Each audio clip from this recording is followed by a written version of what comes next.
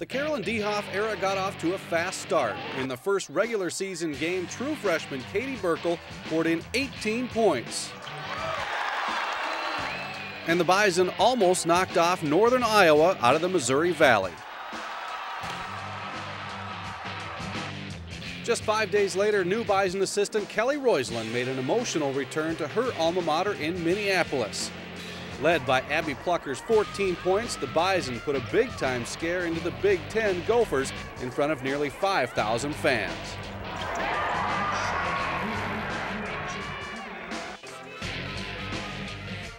Plucker continued her hot start with 20 points as the Bison overpowered Valley City State, giving Coach Dehoff her first win as a head coach.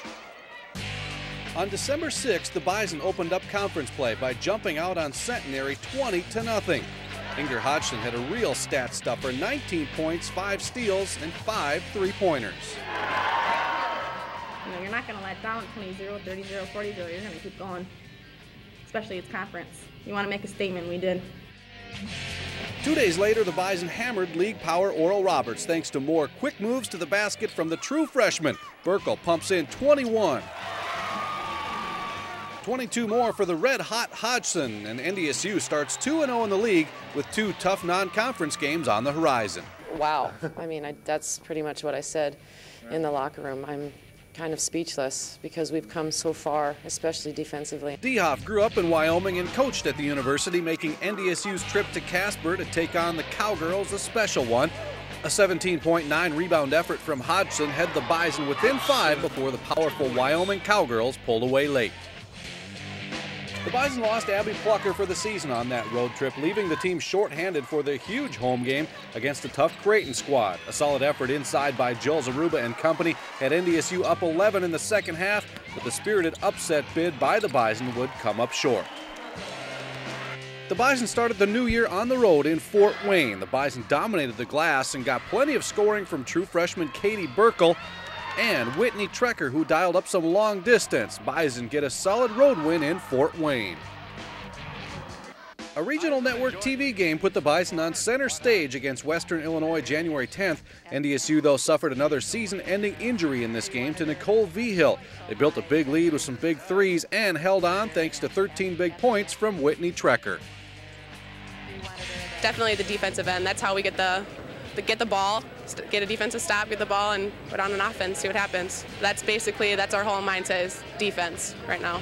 Despite the growing injury list, the Bison put a complete game together against a solid IUPUI team. Senior Jerry Penley led the charge down low against IUPUI center Julia Whitted. She was backed by a strong effort from Ashley Samuelson, and in the middle of January, the Bison found themselves in first place in the conference. To say that, oh, we only have 7 players, original players, and we're first in the conference, 5-1. You know, you can't really say anything else to prove somebody wrong or to prove yourself that you know you can still do it.